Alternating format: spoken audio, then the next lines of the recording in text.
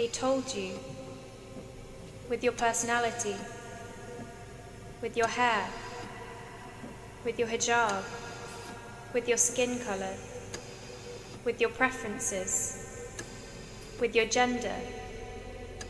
They told you, with their silence, with their words, with their resentment, with their absence. They told you, you don't belong. Yet, here you are.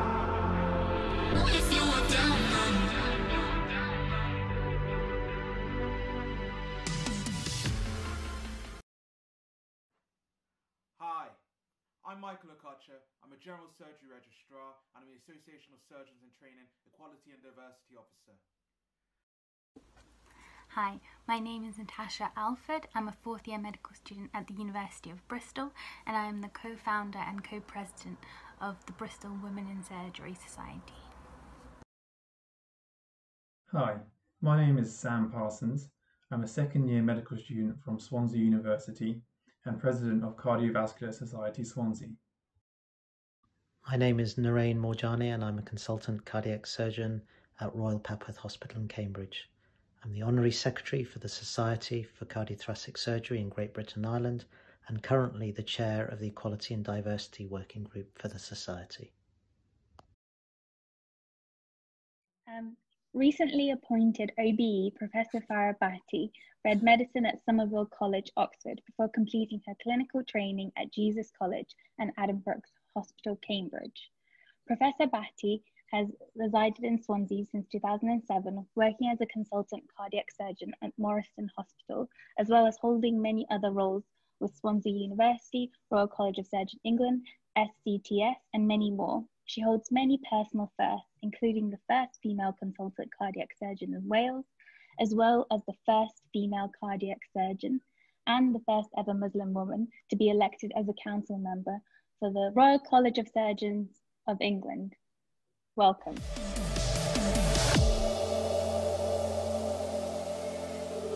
Okay then, can you take us through your morning routine? Okay, on an operating day, I set my alarm for 6:25. I have my compulsory 10-minute snooze, and then I start my day with a coffee in bed, which is brought to me, and check my messages, try not to get too hooked onto Twitter, but just check if there's anything important that's come through overnight. And I'm out of the door around about 5 to 7, so it's quite a quick routine. Arrive at hospital. If it's an operating day, the first thing really is a team brief. We've got a big team for cardiac surgery, lots of people who make the show run. So we run through the list for the day. And then I meet with my surgical team to go through the investigations, angiograms, make sure everyone knows what they're doing. And then it's off to my office for breakfast and sort of getting into the zone. And before you ask what my breakfast is, it's Alpen in summer and Ready Brek in winter, and no, they don't pay me to say that. Thank you. So where did you grow up? I'm a South London girl. I was born in Birmingham, but my parents moved to London when I was 2 months old. So I've brought up in South Norwood, which is near Croydon, so it was inner city. And yeah, so a Londoner. Great, thank you. And what was life like? I guess growing up, it was pretty idyllic. I guess we're working class, but I thought we were middle class, so I didn't really know much about it, but it was great. It was the 70s. You went to the park, you played in the street. It was all quite safe. You were left to your own devices. We had every weekend would be an exciting day trip. My father had a Volkswagen, which we'd upgraded from a Morris Minor, so my brother and my sister and myself will be packed in the back. Lots of day trips to places don't even exist, like Woburn Abbey, which had a safari park, Brighton Beach every Saturday or Sunday. So it's a great picnic. So lots of time up in London as well. So I remember it really well, and you know, it was the 70s, so I like Donny Osmond and David Cassidy and all the normal things that probably you might not have heard of, Sam. So why did you apply for medicine? It's tricky to answer because as far as I can remember in my consciousness, I wanted to be a doctor. So it was almost sort of, that was what I was always going to be. And I suspect it was probably a little bit to do with my father always being poorly when I was younger. And so it was never in doubt that I was going to be a doctor. And I guess with his illness, the heart sort of took on a fascination for me. So it was a doctor. I have to be honest here, Natasha, I did have a sneaky flirtation with law because I quite like the idea of being a barrister. It wasn't terribly serious. I knew it was never going to be for me, but it was a slight deviation from my path to being a doctor. That's really interesting to know. So what was medical school like for you? Overall, it was amazing. I went from being relatively, as I said, sort of normal 70s kid, but I'm a Muslim. It was quite sort of, you didn't sort of go out, you went out with your family. It was sort of fairly conservative, although forward thinking, and then you're sort of let loose into a whole new world that you don't know. I mean, it was Oxford. It was so exciting. I mean, you can see I'm still sort of, you know, I can still remember the day I was left with my half-empty suitcase, a duvet and a pillow. That's all I owned when I went up to Oxford. And you get to meet, and the beauty of Oxford or other places that have the college system, which I guess is a sort of a posh halls of residence, is that you get to meet people not just in your own sort of own sort of area of study, but lots of other people, different nationalities. Got to sort of tried lots of sort of societies. I even did karate. I represented Oxford in the varsity games in karate, would you believe, in 1987. So I had an amazing time. And I did do a little bit of studying and pass my exams. And one of the best bits about being at Somerville was you could get up at 9:15 and still be in the science area for a 9 o'clock lecture. So really great. And then of course Cambridge for clinicals was equally amazing. Yeah, so following on from that, where did you do your training? Well, I decided I wanted to be a surgeon during my clinicals.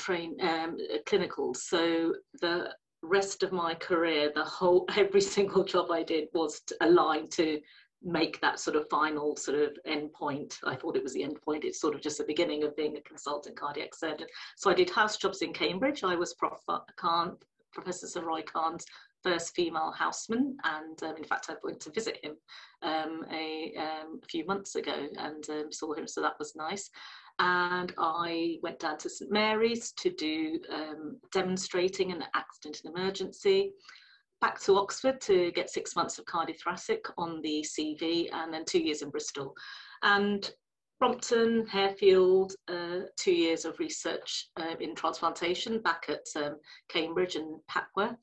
And finally, I got a registrar job in the Northwest. So, but everything was aimed to get a registrar job and a consultant job. So all very surgical. So,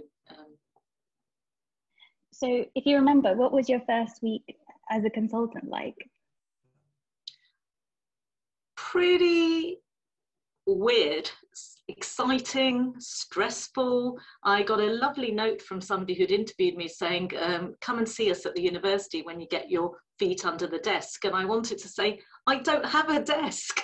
And this room that you have, that you see behind you is sort of, it was a cupboard. So I was, but no, it's great here. Swansea is great, don't get me wrong. But it's a big change. They talk about big life events when you know, married, divorced, moved. But I think I was probably a little bit hard on myself. I moved down from Manchester and all my sort of setup, my good friends were there.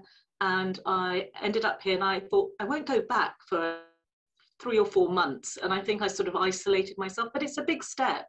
And you don't have, if you move hospitals and you move cities, it's a big change. So, so yes, it was interesting, exciting, scary, all at the same time, but it's also great to get that first operation, that first week, that first month out of the way. And 13.5 years in, I sort of think I know what I'm doing now.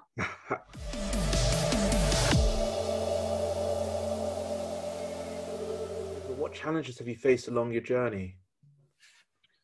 Wow, where to start, Michael? I guess, like everybody, you face challenges, and some are small but sort of little and continuous. I don't really feel overall that I've had many big sort of hurdles to pass, but looking back, you do. And I guess the little things are never quite getting the job, or getting the tap on the shoulder, or having, you know, sort of what's the equivalent of nepotism these days? I suppose cronyism. But you had to sort of work hard, probably, but when people say twice as hard, you know, I do think you have to justify your position and make sure people really understand you really do want to do the specialty, and know you're not going to go off and do something completely different, and you're serious about it. So I think you have to try. Those are the sort of day-to-day challenges. There have been other things in my life where I've had, which I, you know, might discuss later, but the usual sort of being undermined or being patroned. Now we have a name for it, mansplaining, but you know, that's not new, just because somebody's coined a trendy phrase for it. So all those little things. But surprisingly enough, I think I never really thought, when I was a kid, maybe I thought that I didn't really think anything would sort of stop me doing what I wanted. We were just brought up to do whatever we wanted to, so, and we were good at. But with hindsight, you realise that actually not being a man has probably been the thing that has probably not got me to, who knows where I might have been today if I was a man.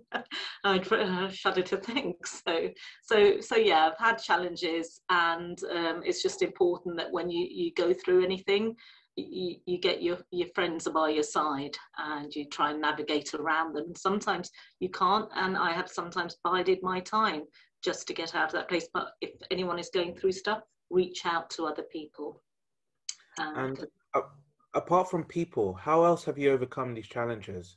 There must be, you know, internal things that you do to reinforce yourself or avoid the mansplaining. Yeah, sort of deep breaths, count to 3, try and grit your teeth, all those things. As I said, I think it's really important that you have your support system around you, whatever that might be. It might be friends, it might be colleagues, because essentially, you know, when you're in the NHS, you really are, you're like family. And not that you love everybody, but you don't in your family either, do you? But you need to have someone to talk to, someone to offload to. And then, like you mentioned, at some times in your life, you do need that sort of technique. You need to step away, you need to, you know, sort of learn how to keep yourself composed. And I've had to work on that because my natural reaction is to call things out. And so yes. Perfect. And thinking over your whole career, has there been a defining moment, a moment in which you felt challenged and it changed the trajectory of your career? Can you think of a memory like that? I can think of a number of situations, and I guess the most challenging situation, if we're going to be honest, is when I was bullied. I've been bullied quite badly a number of times, but one was absolutely awful. And I often, when I give lectures, I say to my husband sometimes sits in the back of the audience if I'm waiting for him to give me a lift home, and I once said, and I have never doubted I would be a surgeon and you can do it. And then he said, you know, that, he said, remember the time you were weeping at the airport because you didn't want to fly back to that job where you were being bullied? And I went, yeah. So he keeps me grounded.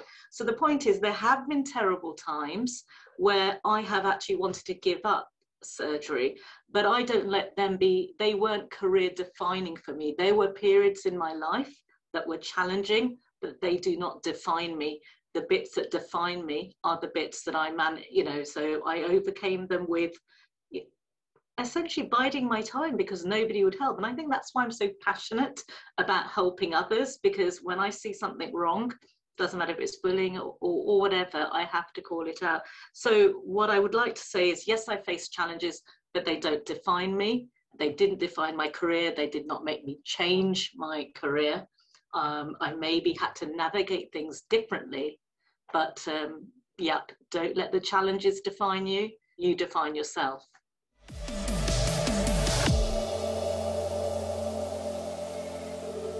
not in the past experienced some bullying. From surveys and studies done recently, we know it still exists. So from somebody who's been through that, how would you advise students or aspiring surgeons about what to do in that situation and how to deal with it? Okay. First of all, I'm really sorry if you're going through it, but as Narayne has said, it happens. I think the main thing is to make yourself safe, remove yourself if there's anything sort of physical, etc. Try and make sure you remove yourself from that situation.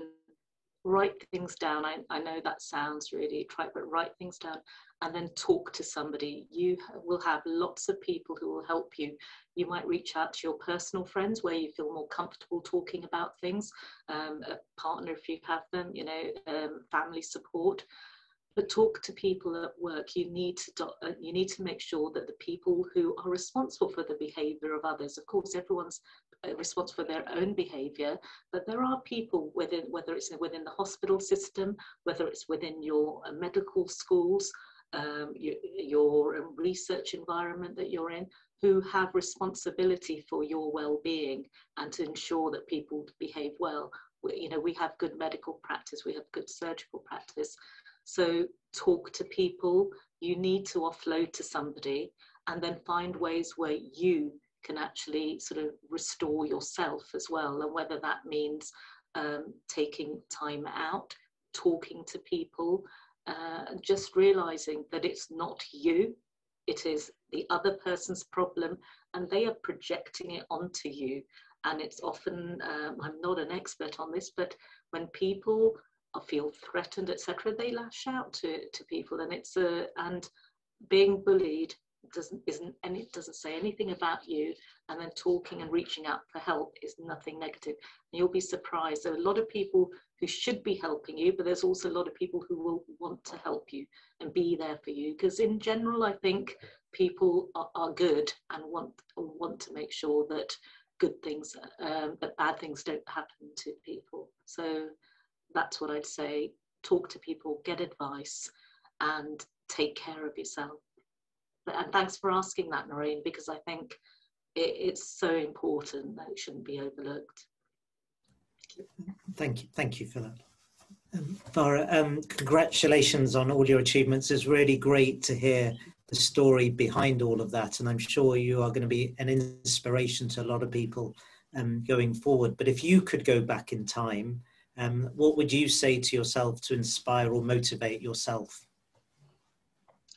I guess what I would say is I would want the person who was that determined, was probably quite naive. That's why I've ended up being a cardiac surgeon. I didn't know it was going to be, you know, I knew it'd be hard, but I didn't really understand all the challenges. I think I'd probably say, I didn't need to motivate the younger self really, because I think she was quite motivated anyway. Nothing was going to stop her. I'd probably, perhaps in my registrar years and in my mid-training years, say, be a bit kinder to yourself. Don't be so hard. Maybe be as kind when you're giving advice to somebody else and taking care of somebody else. Maybe do that to yourself, because I think probably I'm a pretty harsh critic of myself. So I don't think I would have needed any motivation, but when I did encounter things like not getting a job or the red job that you had your eye on that should have been yours, but you just were always picked at the post, I'd say don't give up, be kind to yourself, you don't have to be perfect all of the time. That's what I'd probably tell myself. And that's great. Apart from what you told the young Farah, I'm sure you are going to be a role model to lots of medical students and aspiring surgeons moving forward. What other advice would you give them to inspire them? Lots of advice to give, but you're going to do something where somebody's life is literally in your hands. You've got to have a passion for it. You have to want to help people. You've got to love what you do, and then when you do it with love. It's a lifelong affair with surgery and dealing with patients. So just do it with love and be the best you can.